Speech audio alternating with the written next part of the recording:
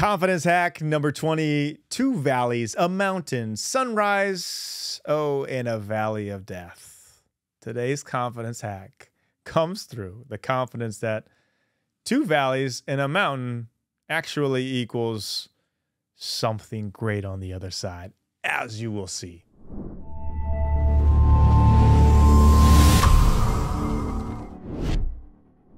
Hey, I'm David Nurse. I coach NBA players, CEOs, and top performers how to hack their confidence. If you want a daily boost of confidence directly to your inbox, go to my website, davidnurse.com. Sign up for free and get a lot of other great free stuff as well in there so that you will be getting a confidence boost every single morning or weekly if you choose that way to start your day off on the right foot. Psalm 23:4, even though I walk through the valley of the shadow of death, I will fear no evil. For you are with me, your rod and your staff, they comfort me.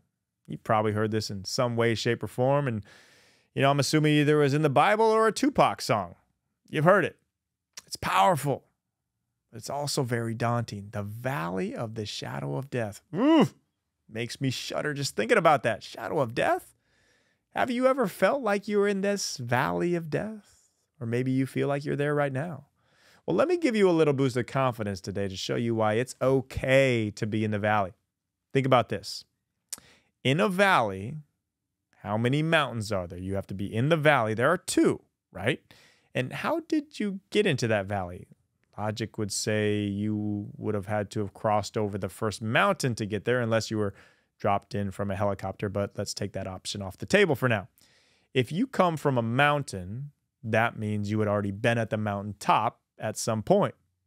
Checkpoint in your life. Have you ever felt like you were at the top of a mountain? Yeah, sure. You felt like that. There's highs and lows. So you've been at that top before. So why can't you get there again?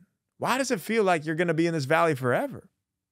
You're not going to be. You'll absolutely get back there. Now, let's talk about this shadow. If there is a shadow, what does that also mean there has to be? What casts the shadow? Yep, you guessed it. Sun. There's a sunrise.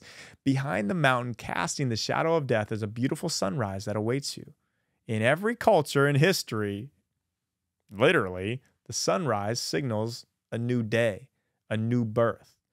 You will not remain in the valley. You won't. History shows you have been to the mountaintop before. And you will not remain in the feeling of a shadow. There is a sunrise, a new day, a new birth awaiting you. All you have to do is keep on going. Don't give up. Gain a boost of confidence today knowing that the shadow of the valley of death is not your permanent afternoon stroll.